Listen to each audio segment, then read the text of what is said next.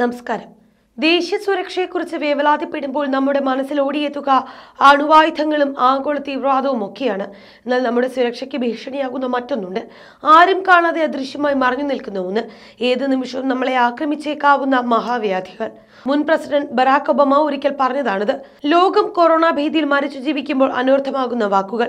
മാനവരാശിയുടെ ചരിത്രം എടുത്തു നോക്കിയാൽ കാണുന്ന ഒരു വസ്തുതയുണ്ട്. ലോകത്തെമ്പാടുമുണ്ടായ യുദ്ധങ്ങൾ കൊന്നൊടുക്കിയതിനേക്കാളേറെ മനുഷ്യരെ കൊന്നൊടുക്കിയതും വൻ നാശനഷ്ടമുണ്ടാക്കിയതും ഒക്കെ മഹാവ്യാധികളാണ് എന്ന വസ്തുത. ഒരേ സമയം ഒരു പ്രദേശത്ത് വളരെ കൂടുതൽ ആൾക്കാരെ ബാധിക്കുന്ന രോഗങ്ങളാണ് പകർച്ചവ്യാധി അഥവാ എപ്പിഡമിക്. ലോകവ്യാപകമായി പടരുകയും നിരവധി ആളുകളെ കൊന്നൊടുക്കുകയും ചെയ്താൽ അത് മഹാമാരി അല്ലെങ്കിൽ പാൻഡമിക്. ഈ മഹാവ്യാധികളുടെ ചരിത്രം പരിശോധിച്ചാൽ അത് നമ്മുടെ ഉറക്കം കെടുത്തും. മഹാവ്യാധികളുടെ എഴുതപ്പെട്ട ചരിത്രം ആരംഭിക്കുന്നത് AD 165 റോമിൽ പടർന്നു പിടിച്ച ആന്റോണൈൻ പ്ലേഗ് എന്ന മഹാവ്യാധിയിൽ നിന്നാണ്. സമീപ പൂർവ്വദേശങ്ങളിലെ സൈനിക നീക്കങ്ങൾക്കൊടുവിൽ റോമിൽ തിരിച്ചെത്തിയ സൈനികരിൽ നിന്നാണ് ഈ വ്യാധി പടർന്നത്. അന്നത്തെ റോമൻ ചക്രവർത്തി ലൂസിയസ് വേറസ് ഉൾപ്പെടെ 5 ദശലക്ഷം പേരാണ് ഈ മഹാവ്യാധിക്ക് മുന്നിൽ കീഴടങ്ങിയത്. AD 180 വരെ ഈ രോഗം തന്റെ താണ്ഡവം തുടർന്നുകൊണ്ടിരുന്നു. പ്ലേഗ് ഓഫ് ജസ്റ്റീനിയനാണ് മറ്റൊരു മഹാവ്യാധി. AD 541 542 ബൈസാന്റിയൻ സാമ്രാജ്യത്തെ പിടിച്ചുകുലുക്കിയ ഈ മഹാവ്യാധി കവർന്നത് ഏകദേശം 50 ദശലക്ഷം പേരുടെ ജീവനാണ്. ഇത് അന്നത്തെ മൊത്തം ലോക ജനസംഖ്യയുടെ 26%. ജാപ്പനീസ് വസൂരിയാണ് മറ്റൊന്ന്.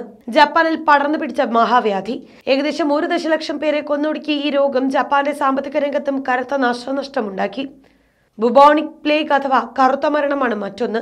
ലോക ചരിത്രത്തിലെ തന്നെ ഏറ്റവും വലിയ മഹാമാരിയായാണ് 1347 മുതൽ 1351 വരെ പടർന്നു പിടിച്ച, അതും യൂറോപ്പിനെ ആകെ പിടിച്ചുകുലുക്കിയ ഈ രോഗബാധ. മധ്യ ഏഷ്യയിലോ പൂർവ്വ ഏഷ്യയിലോ ആണ് ഇതിന്റെ പ്രഭവ കേന്ദ്രമെന്ന് പറയപ്പെടുന്നു. പട്ടുപാതയിലൂടെ സഞ്ചരിച്ച് 1343 ഈ വ്യാധി ക്രിമിയിലെത്തുന്നത്. അവിടെ നിന്നും എലികൾ വഴിയാണ് രോഗാണുക്കൾ പടർന്നത്. കച്ചവടക്കാരുടെ കപ്പലുകളിലേറെ യൂറോപ്യൻ ഭൂഖണ്ഡത്തിൽ എത്തുകയായിരുന്നു. ഏകദേശം 20 കോടിയോളം ജനങ്ങളാണ് അന്ന് ഈ മഹാമാരിയിൽ കൊല്ലപ്പെട്ടത്. ഇത് അന്നത്തെ യൂറോപ്യൻ ജനസംഖ്യയുടെ 30% വരുമായിരുന്നു. ഈ ജനസംഖ്യയിൽ വന്ന കുറവ് പരിഹരിക്കാൻ യൂറോപ്പിന് ഏകദേശം 200 വർഷങ്ങൾ വേണ്ടി വന്നു. ലോകത്തിലെ ഏറ്റവും പുരാതനമായ മഹാവ്യാധിയാണ് വസൂരി. ഈജിപ്തിലെ 3000 വർഷം പഴക്കമുള്ള ഒരു മമ്മിയിൽ ഇതിന്റെ സാന്നിധ്യമുണ്ടായിരുന്നതായി തെളിഞ്ഞിട്ടുണ്ട്. വർഷങ്ങൾ കൊണ്ട് നിരവധി പേരുടെ ജീവനെടുത്ത വസൂരി പക്ഷേ എല്ലാം തകർത്താടാൻ തുടങ്ങിയത് 1520 ലോകമാകെ ഏകദേശം 5 കോടിയിലേറെ പേരുടെ ജീവനാണ് പൊലിഞ്ഞത്. 1885 ചൈനയിലെ യുനാൻ പ്രദേശത്തു നിന്നും പൊട്ടിപ്പുറപ്പെട്ട 3ാം പ്ലേഗാണ് മറ്റൊരു മഹാമാരി. ബ്രിട്ടീഷ് ഇന്ത്യയിലും കനത്ത നാശം വിതച്ചു. 1.5 കോടിയിലേറെ പേരാണ് ലോകമാസകലമായി ഈ മഹാവ്യാധിക്ക് ഇരയായത്. HIV അഥവാ എയ്ഡ്സ് ആണ് മറ്റൊന്ന്.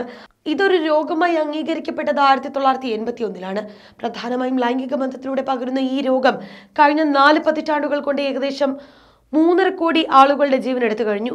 ആധുനിക ശാസ്ത്രത്തിന് പ്രതിവിധി കണ്ടെത്താനാകാതെ ഇന്നും സ്വതന്ത്രരായി വിഹരിക്കുകയാണ് HIV വൈറസുകൾ. ഇത് കൂടാതെയാണ് വിവിധ കാലഘട്ടങ്ങളിൽ വിവിധ പ്രദേശങ്ങളായി ആയിരക്കണക്കിന് പേരുടെ ജീവനെടുത്ത ഏഷ്യൻ ജ്വരം, ജപ്പാൻ ജ്വരം, റഷ്യൻ ജ്വരം, പക്ഷിപ്പനി, എബോള തുടങ്ങിയ മഹാമാരികൾ. എന്നാൽ ഇവയൊക്കെക്കാളേറെ മാരകമായിരിക്കും COVID-19 എന്നാണ് ഇപ്പോൾ ശാസ്ത്രലോകവും വിലയിരുത്തുന്നത്.